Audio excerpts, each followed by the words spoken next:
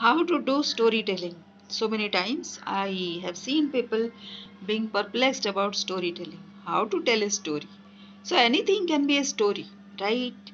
I worked my way through to office, and on my way I saw a lot of amaranth. But I was expecting portulaca.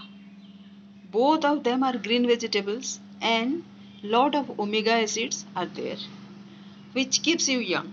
So that was my interest, right? So how why I am not seeing portulaca these days? This can be a law of attraction story, right? Or you can make it a health story. Can I grow portulaca in my garden because I don't see them around at this place, at this side of Delhi? That can be a story. How I grew portulaca and how I grow country bean to cover my terrace so as to uh, help us deal with heat.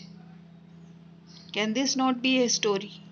So, these are the aspects of life which we ingrain in a story and tell. And once we ingrain in our life, it can't be theory anymore, right?